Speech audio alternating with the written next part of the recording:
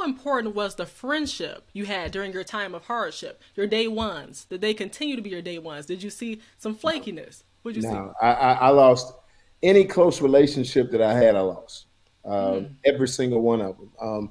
When you don't, I mean, when you take out your parents and Yep. your sisters, Mm-hmm.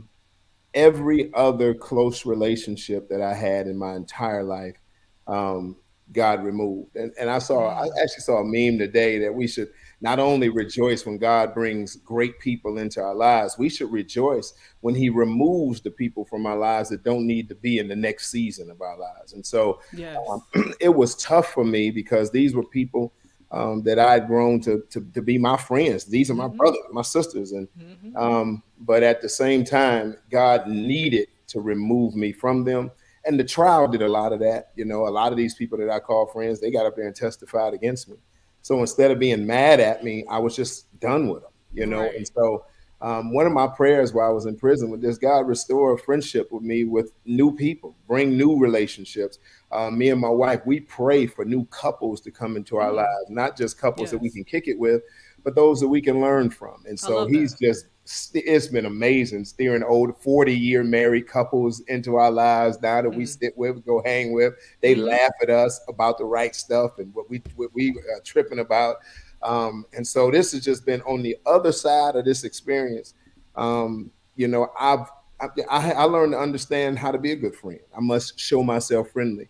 I only Yes. had friends that wanted something from me, you know, Mm. or I got something from them. You Mm-hmm. know, it was not friendship in the sense of a word that it is in a moral sense or a biblical sense or in a true relational sense.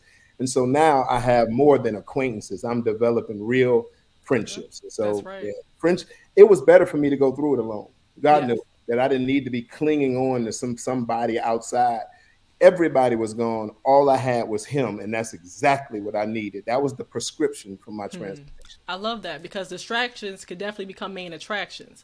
And Absolutely. you wanted your main focus to be on God, and He led you to the right people that you needed to be connected with. Sometimes we Absolutely. think these people are lifelong friends and pals, and at the end of the day, you Yeah. learn that firsthand. And So, Chelsea, let me say this, it's particularly about men.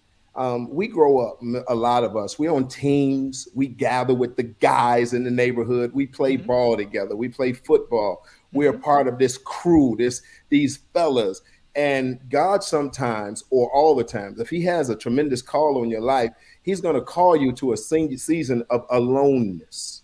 You're going to have to be alone with him.